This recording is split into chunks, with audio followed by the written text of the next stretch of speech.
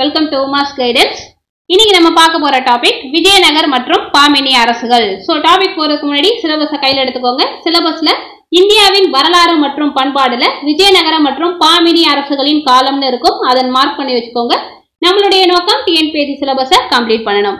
நமக்கு இந்த விஜயநகர மற்றும் பாமினி அரசுகள் அப்படிங்கிறது 2 புக்ல கவர் பண்ணணும். ஒன்னு 7th history book term 2 and second one பாத்தீங்கன்னா 11th ஹிஸ்டரி புக் வால்யூம் 2. இந்த 2 புக்கையும் நீங்க கவர் பண்ணணும். நம்மளுடைய சிலபஸ்ல ரொம்ப முக்கியமான டாபிக். நிறைய கேள்விகள் எக்ஸாம் பாயிண்ட் ஆஃப் வியூல இருந்து இந்த டாபிக்ல இருந்து கேக்குறாங்க. ஸோ அதனால கொஞ்சம் முக்கியத்துவம் கொடுத்து இந்த டாபிக் எல்லாம் படிச்சுக்கோங்க. ஸோ டாபிக் போறதுக்கு முன்னாடி ஒரு முக்கியமான அப்டேட். அது என்னன்னு பாத்தீங்கன்னா, நம்மளுடைய உமாஸ் கைடன்ஸ் சேனல்ல every week Sunday TNPSC syllabus wise model exam conduct பண்ணிட்டு இருக்காங்க. ஸோ யாருக்கெல்லாம் எக்ஸாம் எழுதணும்னு விருப்பம் இருக்கோ டெஸ்கிரிப்ஷன்ல அதற்கான ஃபார்ம் இருக்கு. ஸோ அதை ஃபில் பண்ணிக்கோங்க. நம்ம இப்ப பார்க்க போறது விஜயநகர பாமினி அரசுகள்ல பார்ட் 2 வீடியோ வந்து பார்க்க போறோம். 11th ஹிஸ்டரி வால்யூம் 2 புக்ல இருந்து. ஸோ பார்ட் 1 பார்க்காதவங்க அதை பார்த்துட்டு இதை கண்டினியூ பண்ணுங்க. ஸோ வாங்க டாபிக் உள்ள போகலாம். விஜயநகர பேரரசு தோற்றமும் விரிவாக்கமும், இது 11th ஹிஸ்டரி புக்ல உள்ளது. விஜயநகர பேரரசின் உருவாக்கம் தொடர்பாக பல மரபு சார்ந்த செய்திகள் வந்து நமக்கு வந்து உள்ளது அப்படின்னு சொல்லி கொடுத்திருக்காங்க. அதுதான் நம்ம ஃபர்ஸ்ட் புக்ல பார்த்தோம். சில மரபு கதைகளின்படி இந்த புகழ்பெற்ற சைவ துறைவியும் சமஸ்கிருத அறிஞருமான இந்த வித்யாரண்யர் அறிவுறுத்தலுக்கு பிறகுதான் இந்த ஹரிஹரர் புக்கர் வந்து விஜயநகர பேரரசு அப்படிங்கறத ஒண்ணு உருவாக்குனாங்க அப்படின்னு சொல்லிட்டு நமக்கு மரபு கதை வந்து பார்த்தோம். ஸோ இவங்க 2 பேரும் முகமது பின் துக்ளக் வேலை பார்த்துட்டு இருந்ததாகவும், இந்த வித்யாரண்யர் வந்து நீங்க அந்த வேலையை விட்டுட்டு முஸ்லீம் ஆட்சியிலிருந்து நீங்க வந்து நம்ம இதை காப்பாற்றணும் அப்படிங்கிறதுக்காக வித்யாரண்யர் கேட்டுக்கொண்டதற்கு இணங்க ஹரிஹரர் புக்கர் இந்த விஜயநகர பேரரசை உருவாக்கினார்கள் அப்படின்னு சொல்லிட்டு பார்த்தோம் இல்லையா? ஸோ அதுதான் சொல்லியிருக்காங்க. ஸோ இங்க பாருங்க, விஜயநகர பேரரசு நிறுவியதில் இந்த வித்யாரண்யர் முக்கிய பங்காற்றினார். ஆனால் இது சந்தேகத்திற்குரியது என்பர். ஏனெனில் சில கல்வெட்டு சான்றுகளின்படி இந்த வித்யாரண்யர் 14ஆம் நூற்றாண்டின் இறுதி பகுதியில் வாழ்ந்தவர் அப்படின்னு சொல்றாங்க. அதாவது விஜயநகர பேரரசு உருவான 60 ஆண்டுகளுக்கு பின் வாழ்ந்தவர் அப்படிங்கிற ஒரு கருத்தும் இருக்கு. ஸோ அதனால இது உண்மை கிடையாது. இப்ப பாருங்க, இப்ப உங்களுக்கு புரியும். இந்த விஜயநகர பேரரசின் உருவாக்கம் தொடர்பாக பல மரபு சார்ந்த செய்திகள் உள்ளன.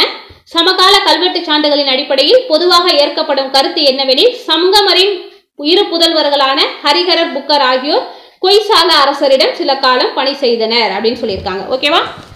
எப்படி கேள்வி கேட்கலாம்னா, சங்கமரின் எதிர் புதல்வர்களான ஹரிஹரர் புக்கர் வந்து யாருடைய ஆட்சியின் கீழ் சில காலம் பணி செய்தனர் அப்படின்னு கேட்கலாம். கொய்சாலர் யாருன்னு பாத்தீங்கன்னா இந்த 3ஆம் பல்லாளர் அவர்களுக்கு கீழே தான் வந்து ஒர்க் பண்ணியிருப்பாங்க. ஸோ இந்த பாயிண்ட் வந்து நோட் பண்ணி வச்சுக்கோங்க.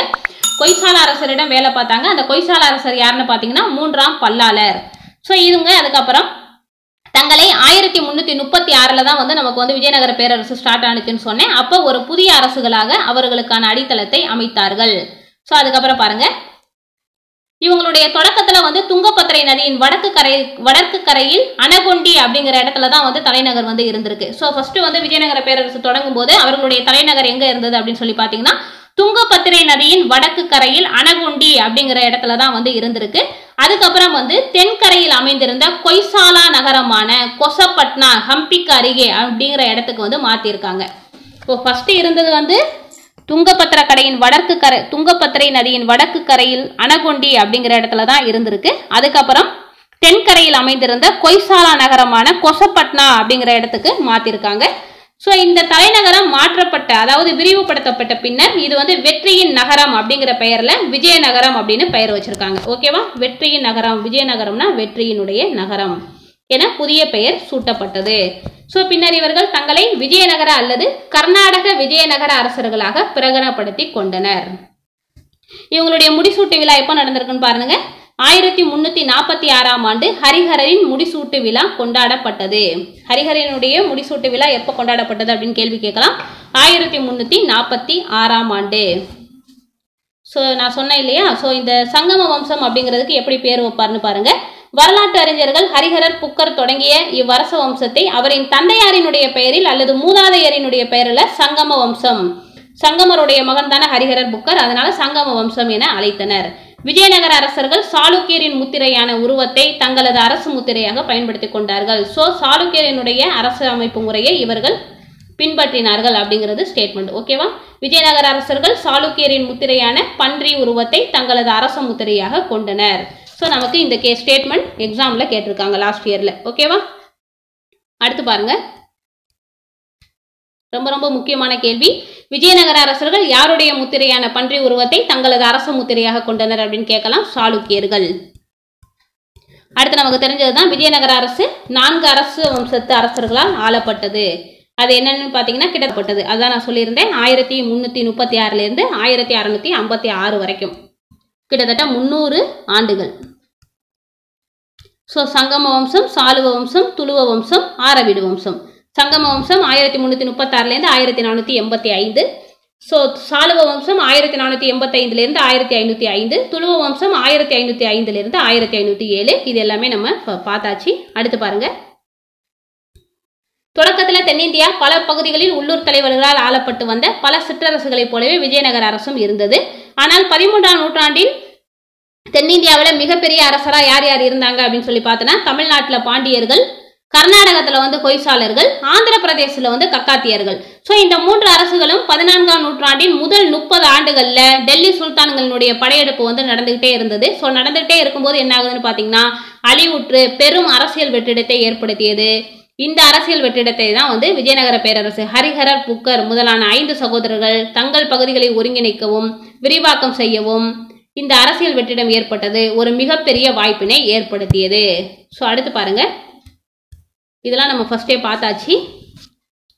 அதுக்கப்புறம் டெல்லி சுல்தானியத்திலிருந்து விடுபட்டு பாமினி சுல்தானியமும் மதுரை சுல்தானியமும் 1347 உருவான பாமினி சுல்தானியம், 1333 மதுரை சுல்தானியம் இரண்டும் தில்லியின் பிடியிலிருந்து விடுபட்டு சுதந்திர அரசுகள் ஆகியது. ஸோ இந்த 1333 உருவான மதுரை சுல்தானியத்தை தான் குமார கம்பனா, புக்கருடைய மகன் குமார கம்பனா முடிவுக்கு கொண்டு நாயக்கர் ஆட்சியை நிறுவினார் அப்படின்னு சொல்லி பார்த்தோம் இல்லையா. ஸோ அதை தான் இங்கேயும் சொல்லியிருக்காங்க. நோட் பண்ணிக்கோங்க. விஜயநகர அரசு உருவான 40 ஆண்டுகளுக்குள்ளாகவே என்ன ஆகுதுன்னு பார்த்தீங்கன்னா இவருடைய 5 சகோதரர்களும் வெவ்வேறு திசைகளில் மேற்கொண்ட படையெடுப்புகளின் மூலமாக இந்த விஜயநகர பேரரசு குறுநில அரசு என்ற நிலையிலிருந்து ஒரு பெரிய அரசாக மாறியது. ஸோ ஃபர்ஸ்ட் பார்த்தீங்கன்னா கர்நாடகாவில் உள்ள கொய்சாலா அப்படிங்கிறது அரசின் இதயமாக இருந்த கொய்சாலா அரசின் இதயமாக இருந்த பகுதிகள் ஃபர்ஸ்ட் விஜயநகர பேரரசோடு இணைக்கப்பட்டது. அதுக்கப்புறம் பார்த்தீங்கன்னா கர்நாடக பகுதிகள், இதெல்லாம் ஒன்ஸ் சும்மா ரீட் பண்ணிக்கோங்க, அது போதும். இந்த கர்நாடக பகுதிகள் இறுதி வரை நாட்டினுடைய முக்கிய பகுதிகளாகவே இருந்தது. ஏன்னு பார்த்தீங்கன்னா பல துறைமுகங்களை சென்றடையும் வாய்ப்பினை இந்த பகுதி கொண்டிருந்ததால் இப்பகுதியின் பிரதானிகள் அல்லது ஆளுநர்கள் இப்பகுதியின் நிர்வாகத்தில் அக்கறை செலுத்தினார்கள். ஸோ ரொம்ப முக்கியமான பகுதியா இந்த கர்நாடக பகுதி இருந்திருக்கு. முதலாம் புக்கரினுடைய ஆட்சியின் போது தமிழகத்தின் தொண்டை மண்டல பகுதியின் மீது கவனம் திரும்பியது. முதலாம் புக்கருடைய ஆட்சியில தமிழகத்தினுடைய தொண்டை மண்டல பகுதியின் மீது ரொம்ப கவனம் திருப்புறாங்க. ஸோ தமிழகத்தின் வட மாவட்டங்களை உள்ளடக்கிய இந்த தொண்டை மண்டல பகுதியை ஆண்டு வந்தவர் யார் அப்படின்னு சொல்லி கேட்கலாம். சம்புவராயர். சம்புவராயர் தான் தமிழகத்தினுடைய வட மாவட்டங்களை உள்ளடக்கிய தொண்டை மண்டல பகுதியை ஆண்டு வந்தவர் சம்புவராயர். ரொம்ப முக்கியமான கேள்வி, நோட் பண்ணி வச்சுக்கோங்க. சம்புவராயர் இவர் கம்பனரால் வழக்கமாக குமார கம்பனர் என்பர். இவரை குமார கம்பனர் அப்படின்னு சொல்லுவாங்க. இவருடைய நம்பிக்கைக்குரிய தளபதி யாருன்னு பார்த்தீங்கன்னா மாரையா. குமார கம்பனாரினுடைய நம்பிக்கைக்குரிய தளபதி யாருன்னு பார்த்தீங்கன்னா மாரையா. இவரோட உதவியுடன் என்ன பண்றாரு அப்படின்னு சொல்லிட்டு பாத்தீங்கன்னா மதுரை சுல்தானை 1370 கொன்றதன் மூலமாக மதுரை சுல்தானிய ஆட்சி முடிவுக்கு கொண்டு வந்தார். ஸோ புக்கருடைய மகன் தான் மதுரை குமார கம்பனார். குமார கம்பனார் தான் நம்ம சம்புவராயர்னு சொல்றோம். இந்த சம்புவராயருக்கு யார் ஹெல்ப் பண்ணாருன்னு பாத்தீங்கன்னா அவருடைய நம்பிக்கைக்குரிய தளபதி மாரையா. ஸோ இந்த மாரையா மூலியமாக அவர் என்ன பண்றாருன்னா மதுரை சுல்தானியத்தினுடைய ஆட்சியை முடிவுக்கு கொண்டு அங்க நாயக்கர் ஆட்சியை நிறுவுறாரு அப்படிங்கறத தெரிஞ்சு வச்சுக்கோங்க. இந்த குமார கம்பனுடைய மனைவி தான் கங்காதேவி. கங்காதேவியால் எழுதப்பட்டதுதான் மதுரா விஜயம். ஸோ இந்த மதுரா விஜயம் பாருங்க. இச்செய்தி குமார கம்பனாவின் மனைவி கங்காதேவி சமஸ்கிருத மொழியில் எழுதிய மதுரா விஜயம் என்ற நூலில் குறிப்பிட்டுள்ளது. ஸோ இப்போ புரிஞ்சிருச்சா? ஆனால் அப்போது பார்த்தீங்கன்னா மதுரை உள்ளிட்ட பாண்டிய நாடு விஜயநகர பேரரசோடு இணையவில்லை. 100 ஆண்டுகளுக்கு பின்னர் 1500 வாக்குல தான் பாண்டிய நாடு விஜயநகர அரசினுடைய ஒரு பகுதியாக வந்தது. அடுத்து பாருங்க. தமிழகத்தினுடைய வடபகுதிகளும் காவேரி வடிநில பகுதி வரையிலான மத்திய பகுதிகளுமே சங்கம சாளும வம்ச அரசர்களினுடைய நேரடி கட்டுப்பாட்டின் கீழ் இருந்தது. இதெல்லாம் ஒன்ஸ் ரீட் பண்ணீங்கன்னா போதும். அடுத்து பாருங்க. விஜயநகர பாமினி அரசுகளினுடைய மோதல்.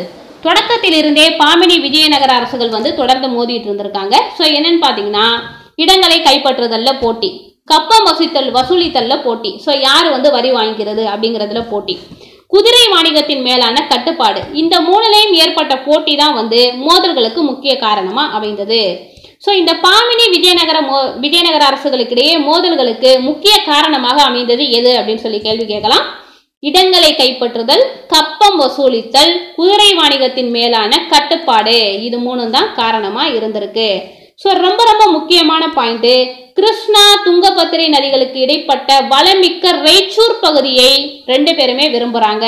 ஸோ இவங்க ரெண்டு பேருமே அது மேல ஆதிக்கம் செலுத்துறாங்க. இந்த இடம் யாருக்கு அப்படிங்கிறதுல போட்டி அதிகமா இருக்குது. ஆனா ரெண்டு பேராலையுமே வெற்றி பெற முடியவில்லை. ஸோ இந்த வெற்றி பெற இயலவில்லை. இருந்தாலும் இந்த சிறிய வெற்றிகளுக்காக பெருமளவில் ரத்தம் சிந்தப்பட்டது அப்படின்னு சொல்லியிருக்காங்க. ஓகேவா? ரொம்ப முக்கியமானது, கிருஷ்ணா துங்கபத்திரை நதிகளுக்கு இடைப்பட்ட வளமிக்க ரெய்ச்சூர் பகுதியை கைப்பற்றுவதில் இரண்டு பேருக்கும் ஏற்பட்ட போட்டி. அடுத்து பாருங்க,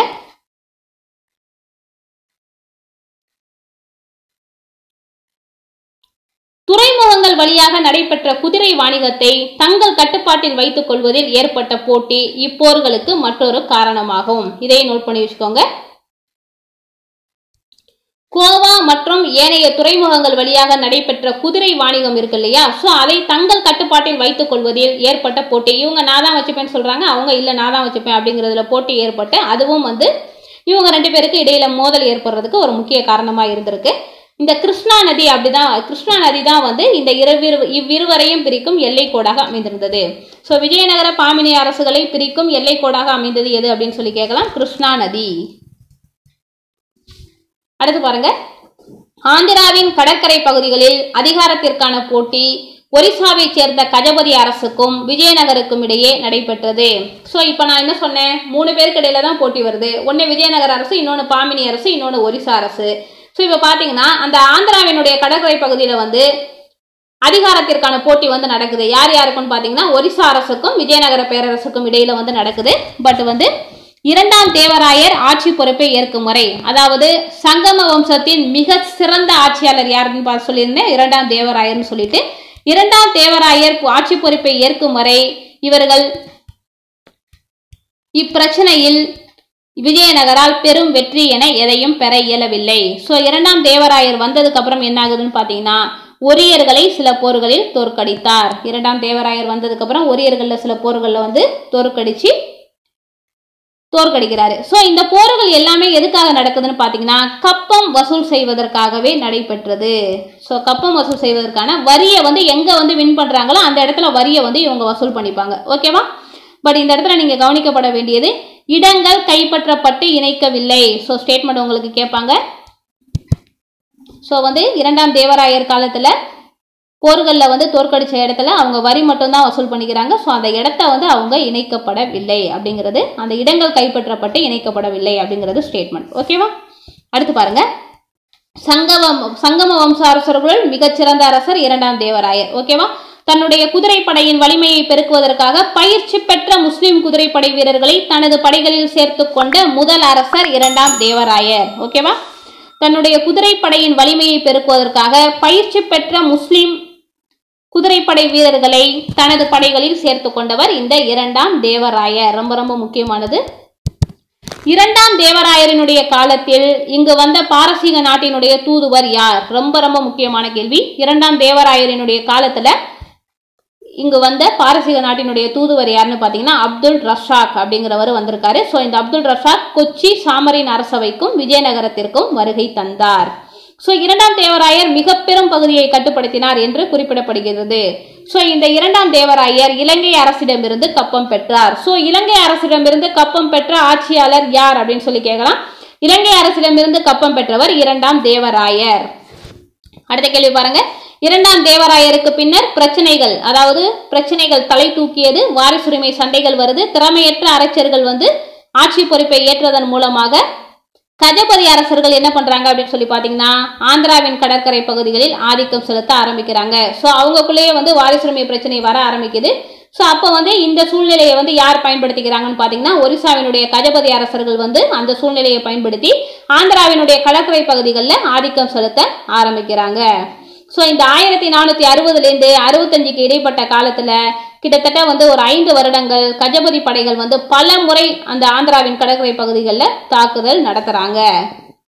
ஸோ இந்த கஜபதியினுடைய படைகள் என்ன ஆகுதுன்னு பாருங்க. திருச்சிராப்பள்ளி வரை வெற்றிகரமாக படையெடுத்து வந்த கஜபதி படைகள் பெரும் அழிவுகளை ஏற்படுத்தியதோடு கோவில்களுடைய செல்வத்தையும் கொள்ளையடிக்கிறாங்க. ஸோ இந்த சூழலை பயன்படுத்தி சாதகமாக பயன்படுத்திய குறுநில மன்னர்கள் வந்து அந்த இடத்துல சுதந்திர அரசர்கள் ஆகிறாங்க. ஸோ சாளுவ வம்ச அரசர்களின் எழுச்சி வரைக்கும் சுதந்திர அரசர்களாக இருந்தவர்கள் யாருன்னு பார்த்தீங்கன்னா தஞ்சாவூர், திருச்சிராப்பள்ளி பகுதிகளில் திருமலை தேவர், கோனேரி தேவர் போன்ற குறுநில மன்னர்கள் ஒரு சில 10 ஆண்டுகள் சுதந்திர அரசர்களைப் போல ஆட்சி பண்ணாங்க. ஓகேவா? இதெல்லாம் ஒன்ஸ் ரீட் பண்ணீங்கன்னா போதும். அடுத்து பாருங்க. காலத்தின் நகர்வில் அரசியல் அதிகாரம் நம்பிக்கைக்குரிய தளபதி சாளுவ நரசிம்மரின் கைகளுக்கு சென்றது. ஸோ இங்க நம்ம பார்த்தோம் இல்லையா? ஸோ 2ஆம் தேவராயருக்கு அப்புறம் என்ன ஆகுதுன்னு பார்த்தீங்கன்னா, 2ஆம் தேவராயருக்கு அப்புறம் சங்கம வம்சம் வந்து வீழ்ச்சி அடைய தொடங்குது. அப்ப விஜயநகர பேரரசினுடைய திறமை மிக்க படைத்தளபதி யாருன்னா இந்த சாளுவ நரசிம்மர் இந்த வாய்ப்பை வந்து பயன்படுத்தி சாளுவ வம்சம் அப்படிங்கிறத ஒன்றை வந்து கொண்டு வராரு. இவர் எப்படி சாளுவ வம்சத்தை துவங்குறாருன்னு பார்த்தீங்கன்னா, சங்கம வம்சத்தினுடைய கடைசி அரசர் 2ஆம் விருப்பாட்சி ராயரை கொன்று இவர் சாளுவ வம்சத்தை தொடங்கினார். பாருங்க, இவர் வந்து கஜபதி அரசர்களிடமிருந்து, ஒரிசாவினுடைய கஜபதி அரசர்களிடமிருந்து அந்த ஆந்திர கடற்கரை பகுதிக்கு வந்து ரொம்ப போட்டி நடக்குது. ஸோ அந்த ஆந்திர கடற்கரை பகுதிகளை வந்து மீட்கிறாரு, ரொம்ப முக்கியமானது. அதுக்கப்புறம் 1485 இவர் வந்து தன்னை வந்து ஒரு சுதந்திர அரசாக அறிவிச்சுக்கிறாரு. பட் குறுகிய காலமே ஆட்சி செய்து சாளுவ வம்சத்தின் ஆட்சியை தொடங்கி வைத்தார். அதுக்கப்புறம் பார்த்தீங்கன்னா இவருடைய தளபதியும் மாபெரும் போர் வீரருமான நரச நாயக்கர் வர்றாங்க. இந்த நரச நாயக்கர் தான் துளுவ வம்சத்தை தோற்றுவித்தார். ஸோ இவர் வந்து தென்பகுதியில் கலகத்தில் ஈடுபட்டு உள்ளூர் தலைவர்களை அடக்க முயன்றார். ஸோ 1497 சாளுவ நரசிம்மர் வந்து இறந்து போறாரு. அதற்கு முன்பாக தனது இளம் வயது மகனை, இந்த சாளுவ நரசிம்மருடைய மகனை வந்து யார்கிட்ட ஒப்படைக்கிறார் அப்படின்னு சொல்லி பார்த்தீங்கன்னா, இந்த நரச நாயக்கர், அதாவது போர் தளபதி, போர் வீரர், சிறந்த போர் வீரருமான நரச நாயக்கரினுடைய பாதுகாப்புல விட்டு சென்றார். ஸோ என்ன ஆகுதுன்னு பார்த்தீங்கன்னா, இவர் சின்ன பையனா இருக்கிறதுனால, அதாவது சாளுவ நரசிம்மருடைய மகன் வந்து சின்ன பையனா இருக்கிறதுனால உண்மையான ஆட்சி அதிகாரம் எல்லாம் யாருக்கு போகுதுன்னு பார்த்தீங்கன்னா இந்த நரச நாயக்கருக்கு போகுது.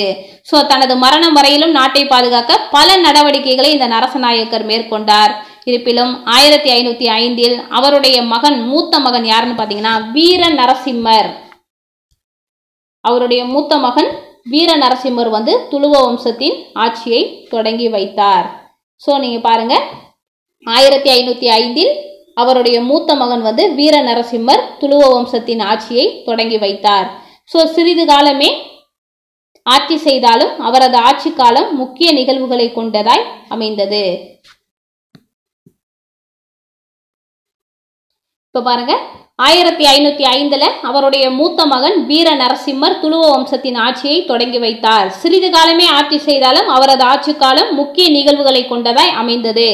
அவரை தொடர்ந்து அவருடைய தம்பி கிருஷ்ணதேவராயர் அரியணை ஏறினார். ஸோ ரொம்ப முக்கியமானது துளுவ வம்சத்தில் கிருஷ்ணதேவராயர். ஸோ நம்ம பார்த்தோம், ஃபர்ஸ்ட் வந்து 7th ஹிஸ்டரியில் பார்த்தோம். அதாவது இந்த வீர நரசிம்மருக்கு அப்புறம் வந்து அவருடைய திறமை மிக்க படைத்தளபதியான நரச நாயக்கர் அரியணையை கைப்பற்றி துளுவ வம்சத்தின் ஆட்சியை தொடங்கி வைத்தார் அப்படின்னு சொல்லிட்டு நம்ம 7th புக்கில் பார்த்தோம். இங்கே பார்த்தீங்கன்னா 1505 நரசநாயக்கரனுடைய மூத்த மகன் வீர நரசிம்மர் துளுவ வம்சத்தின் ஆட்சியை தொடங்கி வைத்தார்னு இருக்கு. ஸோ உங்களுக்கு எது கொடுக்குறாங்களோ அதை வந்து போடுங்க. நரசநாயக்கரும் கொடுக்கலாம்,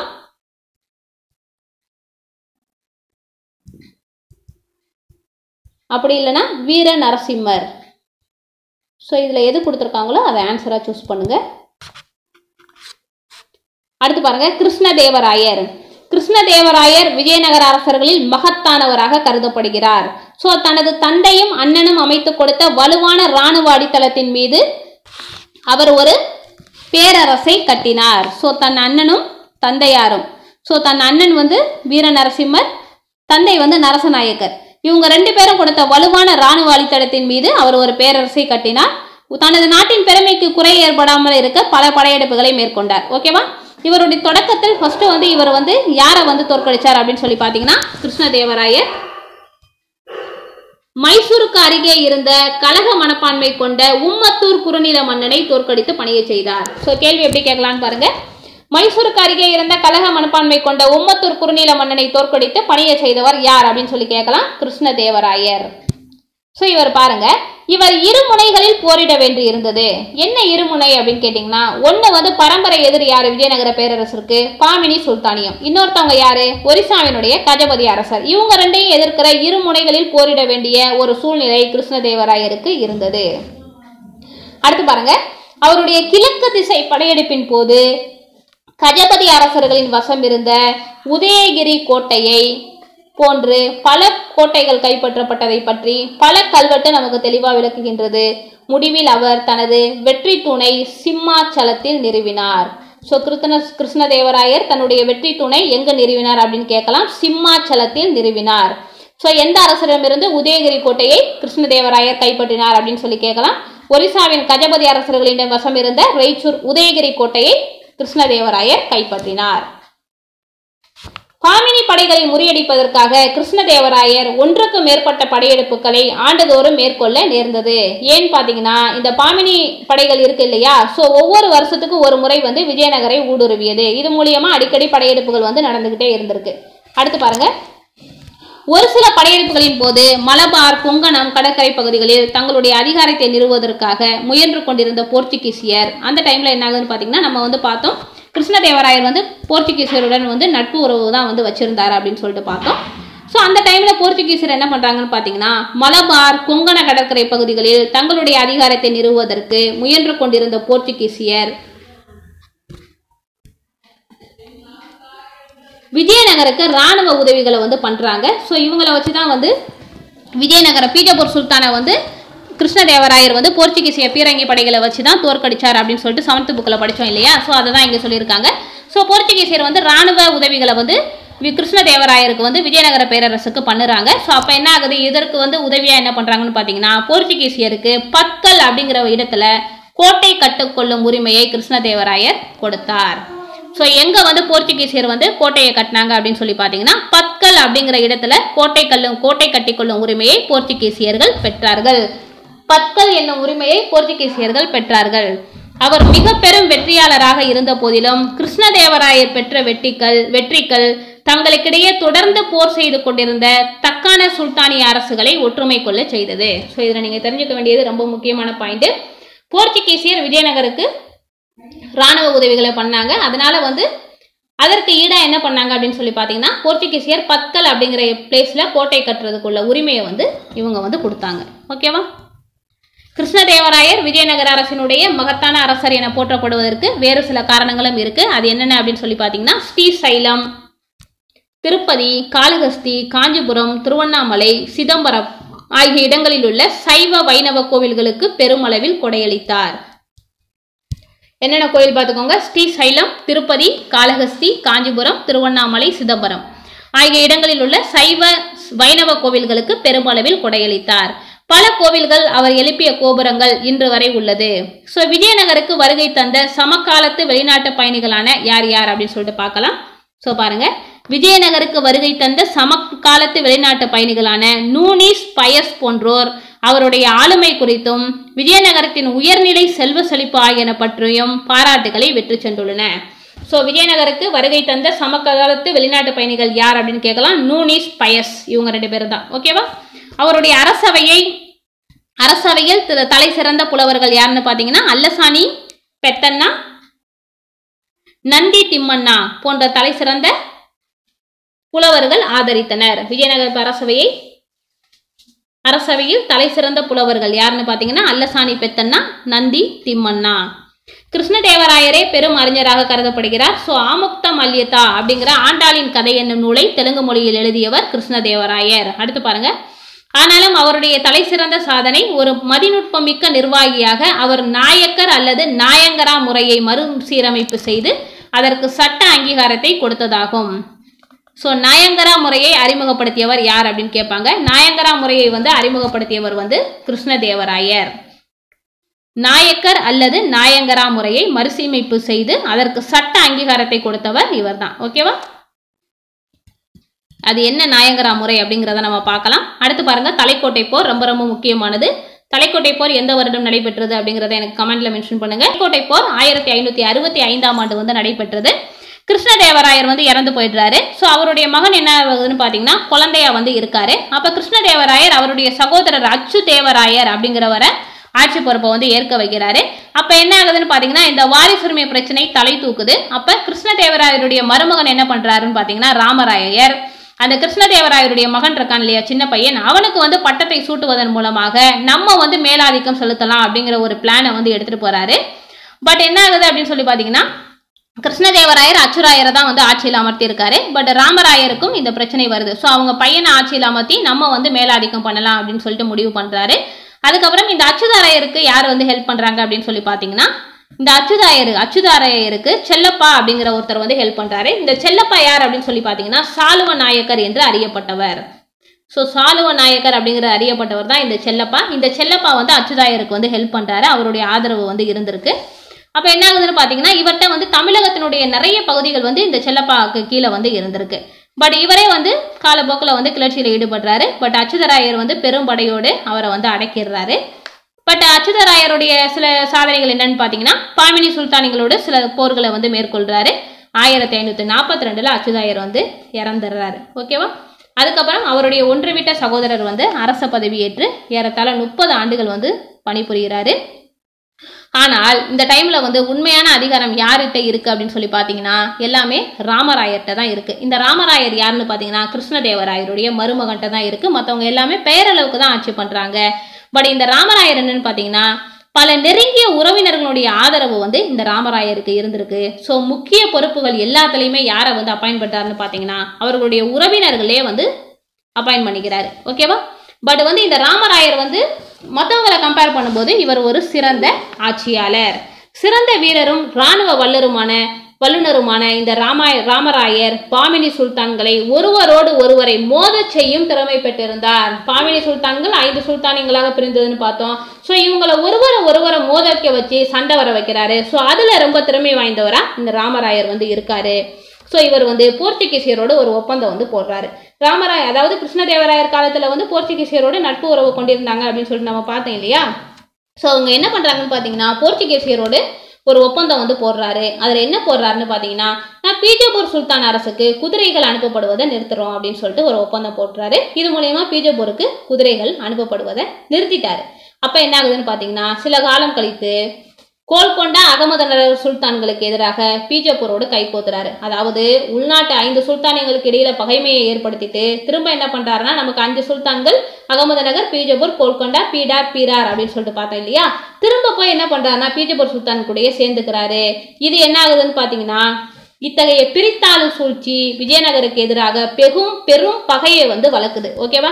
இவங்க கூட கொஞ்ச நாள் பேசுறாரு, அவங்க கூட கொஞ்ச நாள் பேசுறாரு. இது எல்லாத்துக்குமே வந்து பகைமையை ஏற்படுத்தி எல்லாரும் ஒன்று சேர்ந்து விஜயநகர பேரரசுக்கு அகைன்ஸ்டா போர் புரிய ஆரம்பிக்கிறாங்க. அதுதான் வந்து ஜனவரி 23, 1565 நடைபெற்ற தலைக்கோட்டை அல்லது ராட்சசி தங்கடி என்னும் போர். ஓகேவா? புரிஞ்சுதா? தலைக்கோட்டை போர் அல்லது ராட்சசி தங்கடி ஜனவரி 23, 1565 தலைக்கோட்டை அல்லது ராட்சசி தங்கடி போர் நடைபெற்றது. இதற்கு முக்கியமான காரணம் யாருன்னு பாத்தீங்கன்னா இந்த ராமராயரனுடைய பிரித்தாளும் சூழ்ச்சி, பாமினி அரசர்களை ஒருவருக்கொருவர் மோத செய்யும் திறமை யார்கிட்ட இருந்ததுன்னா ராமராயர்கிட்ட இருந்தது. அதுவே அவருக்கு அகைன்ஸ்டா விஜயநகர பேரருக்கு அகைன்ஸ்டா மாறி ஜனவரி 23, 1565 தலைக்கோட்டை போரும் வந்தது. இந்த தலைக்கோட்டை போரினுடைய முடிவுல விஜயநகர பேரரசினுடைய முடிவும் வந்தது. ஸோ விஜயநகர பேரரசு வீழ்ச்சியை கண்டது. அடுத்து பாருங்க, தனது வயது முதிர்வையும் பொருட்படுத்தாமல் ராமராயரே படைப்பிரிவுகளுக்கு தலைமை ஏற்றது. தனது சகோதரர்கள் ஏனைய உறவினர்களோடும் போர்க்களம் புகுந்தார். போரின் இறுதி கட்டத்தில் விஜயநகரம் தோல்வியடைந்தது. ராமராயர் கைது செய்யப்பட்டு உடனடியாக கொல்லப்பட்டார். ஸோ ராமராயர் எந்த போரில் தோற்கடிக்கப்பட்டார் அப்படிங்கிறத எனக்கு கமெண்ட்ல மென்ஷன் பண்ணுங்க. ரொம்ப முக்கியமான கேள்வி, எக்ஸாம்ல கேட்ட கேள்வி. ராமராயர் எந்த போரில் கொல்லப்பட்டார் அப்படிங்கிறத எனக்கு மென்ஷன் பண்ணுங்க. அடுத்து பாருங்க, வெற்றி பெற்ற பாமினி படைகள் தங்களது வரலாற்றில் முதன் முறையாக விஜயநகரத்துக்குள் புகுந்தது. ஸோ பாமினி அரசுகள் விஜயநகரத்துக்குள் புகுந்ததற்கு முதன்மையான காரணம் இந்த தலைக்கோட்டை போர். பல மாதங்கள் அந்நகரை கொள்ளையடித்து சூறையாடி பாழ்படுத்தியது. பொதுவாக இப்போர் விஜயநகர அரசினுடைய முடிவினுடைய அடையாளமாக கருதப்படுகிறது. அதுக்கப்புறம் அந்த டைம்ல அரசரா இருந்தவர் யாரு? சதாசிவராயர் அப்படிங்கிறவரை தான் அப்பாயின்ட் பண்ணியிருக்காங்க. அதாவது கிருஷ்ணதேவராயனுடைய ஒன்றுவிட்ட சகோதரர், அதாவது அச்சுதராயருடைய தங்கச்சி மகன் தான் இந்த சதாசிவராயர். அவருடைய வீரர்களும் எங்க தப்பி சென்றார்கள்னு பாத்தீங்கன்னா பெனுகொண்டா அப்படிங்கிற ஒரு பிளேஸுக்கு தப்பி வந்து போறாங்க.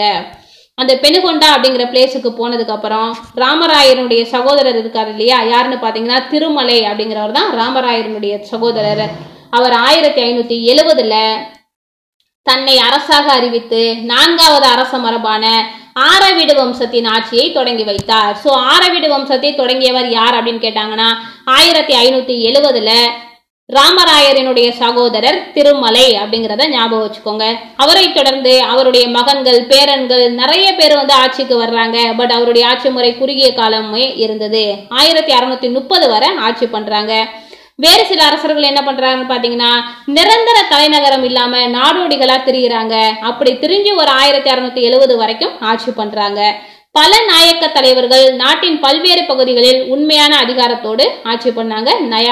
நாயக்கர் அல்லது நாயகர முறை கிருஷ்ணதேவராயர் கொண்டு வந்தார்னு பார்த்தோம் இல்லையா. அவங்க சில பேர் அரசை ஆதரிக்கிறாங்க, சில பேர் வந்து எதிர்க்கிறாங்க. 2 பிரிவினருமே இருக்கிறாங்க. அப்ப பாத்தீங்கன்னா இவ்விரு பிரிவுகளுக்கிடையே சில போர்கள்லாம் அந்த டைம்ல வந்து நடக்குது. 1601 அரசு விசுவாசிகள் பெரும்பேடு என்னும் ஊரை சேர்ந்த யக்ஷம நாயக்கர் தலைமையிலும் அரசு விசுவாசிகளா இருக்கவங்க பாத்தீங்கன்னா 1601 அரசு விசுவாசிகள் பெரும்பேடு அப்படிங்கிற ஊரை சேர்ந்த யக்ஷம நாயக்கர் தலைமையில இருக்காங்க. எதிர்த்தரப்பினர் பாத்தீங்கன்னா வேலூர் நாயக்கர் தலைமையில உத்தரமேரூரில் கடுமையான போரில் ஈடுபட்டன. இப்போரில் சுதந்திர அரசுகளாக மாறிவிட்ட தஞ்சாவூர், மதுரை, செஞ்சி நாயக்க அரசுகள் வேலூர் நாயக்கரை ஆதரித்தன. சோ இதையும் தெரிஞ்சு வச்சுக்கோங்க. அடுத்த நிர்வாகம் பார்த்திடலாம். அரசரே அனைத்து அதிகாரங்களையும் பெற்றவர் ஆவர். அவரே படைத்தளபதியும் ஆவார். இவர்ல முக்கியமான பாயிண்ட் மட்டும் தெரிஞ்சுக்கிட்டா போதும். பாருங்க, பல உயர்மட்ட அதிகாரிகள் வந்து அரசருக்கு வந்து உதவி பண்ணியிருக்காங்க. அவங்க யாருன்னு பாத்தீங்கன்னா தலவாய் தளபதிங்கிறவர், வாசல் அப்படிங்கிறவர் அரண்மனை பாதுகாவலர், ராயசம் அப்படிங்கிறவர் செயலர் அல்லது கணக்கர், அடைப்பம் அப்படிங்கிறவர் தனி உதவியாளர், காரியகர்த்தா அப்படிங்கிறவர் செயல் முகவர் போன்ற கீழ்நிலை அதிகாரிகளுக்கு இவரே தலைமையாவார். முதலாம் ஹரிஹரரும் அவரை தொடர்ந்து ஆட்சி செய்தவர்களும் தாங்கள் கைப்பற்றிய பகுதிகளை ஒருங்கிணைத்து அவற்றில் நிர்வாக அமைப்புகளை வந்து உருவாக்கினார்கள். அந்த நிர்வாக அமைப்புல ரொம்ப முக்கியமானது ராஜ்யா அப்படிங்கிற ஒரு மண்டலங்களாக நாடு பிரிக்கப்பட்டு ஒவ்வொரு ராஜ்யத்திற்கும் ஒரு பிரதானி அப்படிங்கிறவர் யாருன்னு பாத்தீங்கன்னா ஆளுநர் வந்து நியமிச்சிருக்காங்க. சோ இதுல ரொம்ப முக்கியமானது பாருங்க, என்னென்ன ராஜ்யங்கள் அப்படின்னு பாத்தீங்கன்னா ஹொய்சால ராஜ்யம், ராஜ்யா, அரக்கா, பரக்கூர், மங்களூர், முழுவாய். இதுல ரொம்ப முக்கியமான ராஜ்யங்கள். அதாவது நாடுகள் வந்து மண்டலங்களாக ராஜ்யா என்னும் மண்டலங்களாக நாடு பிரிக்கப்பட்டு ஒவ்வொரு ராஜ்யத்திற்கும் ஒரு ஆளுநர் நியமிக்கப்பட்டிருக்காங்க. அதுல முக்கியமான ராஜ்யாக்கள் யாருன்னு பாத்தீங்கன்னா ஹொய்சால, ராஜ்யா, அரக்கா, பரக்கூர், மங்களூர், முழுவாய். இது எல்லாமே.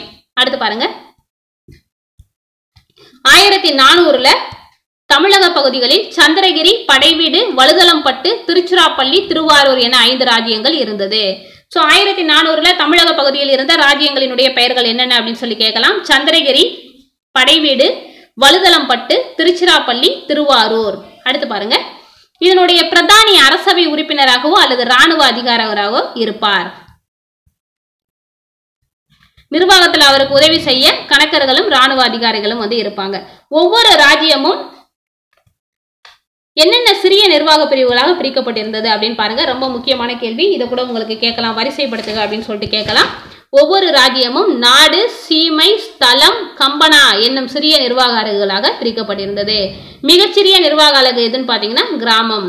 துளுவ வம்சத்தை சேர்ந்த கிருஷ்ணதேவராயரால் நாயக்கர் முறை அறிமுகமான போது ராஜ்யங்கள் தங்களது நிர்வாக வருவாய் முக்கியத்துவத்தை இழந்தது. சோ எப்ப வந்து இந்த ராஜ்யங்கள் நிர்வாக வருவாய் முக்கியத்துவத்தை இழந்தது அப்படின்னு சொல்லி பாத்தீங்கன்னா கிருஷ்ணதேவராயரால் நாயக்கர் முறை அறிமுகமான போது.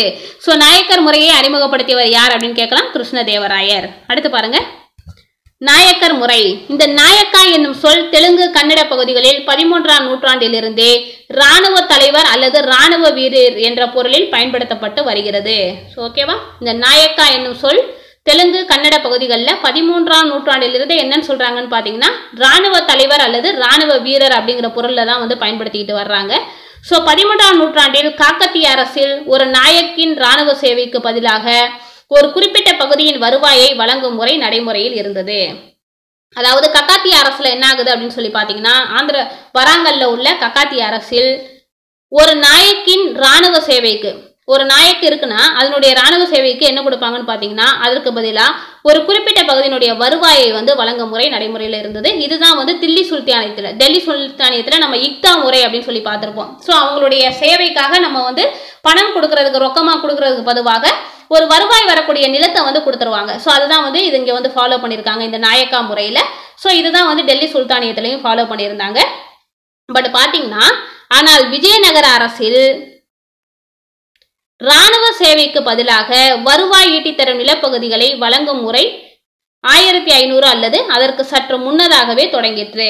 விஜயநகர அரசில் ராணுவ சேவைகளுக்கு பதிலாக வருவாய் ஈட்டி தரும் நிலப்பகுதிகளை வழங்கும் முறை. ஓகேவா? கல்வெட்டுக்கள் இம்முறையை தமிழில் நாயக்கட்டணம் எனவும் நாயக் தானம் என கன்னடத்திலும் நாயன் கரமு என தெலுங்கிலும் குறிப்பிடுகின்றது. ஸோ நோட் பண்ணி வச்சுக்கோங்க. கல்வெட்டுக்கள் இந்த நாயக்க முறையை எப்படி சொல்லுதுன்னு பாத்தீங்கன்னா தமிழ்ல நாயக்கட்டணம்னு சொல்றாங்க, நாயக்தனம் என கன்னடத்திலும் நாயன் கரமு என தெலுங்கிலும் குறிப்பிடுகின்றது.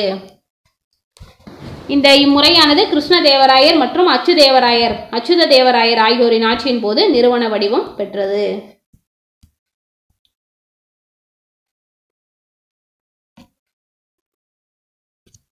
இந்த நாயக்கர்களுடைய வேலை என்னன்னு பாத்தீங்கன்னா குறிப்பிட்ட எண்ணிக்கையில அவங்களுக்கு வந்து குதிரை காலாட்படை வீரர்களை வந்து பராமரித்து தேவைப்படும் நேரத்தில் வந்து அரசருக்கு வந்து ராணுவ சேவைகள் செய்ய வற்புறுத்த பட்டார்கள் எனவும் யார் குறிப்பிடுகிறார்னு பார்த்தீங்கன்னா நூனிஸ். அடுத்து பாருங்க, ஒவ்வொரு ஆண்டிலும் சில குறிப்பிட்ட 9 நாள் ராம நவமி திருவிழா போன்ற சமயங்களில் அரசருக்கு குறிப்பிட்ட அளவு வருவாயை வழங்க வேண்டும்.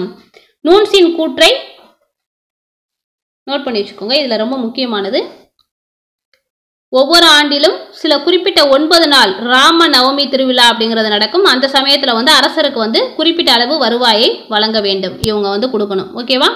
இந்த நூன்ஸினுடைய கூற்றை ராய வாசகமோ என்னும் தெலுங்கு நூல் வந்து உறுதிப்படுத்துகிறது. இந்நூல் கிருஷ்ணதேவராயரின் காலத்தில் இம்முறை நடைமுறையில் இருந்ததை வந்து கூறுகிறது. நூன்ஸின் கூற்றை ராய வாசகமோ என்னும் தெலுங்கு நூல் வந்து உறுதிப்படுத்துகிறது. இந்த நாயக்கர் முறை பாத்தீங்கன்னா கிருஷ்ணதேவராயர் காலத்தில் நிறைவு பெற்றது.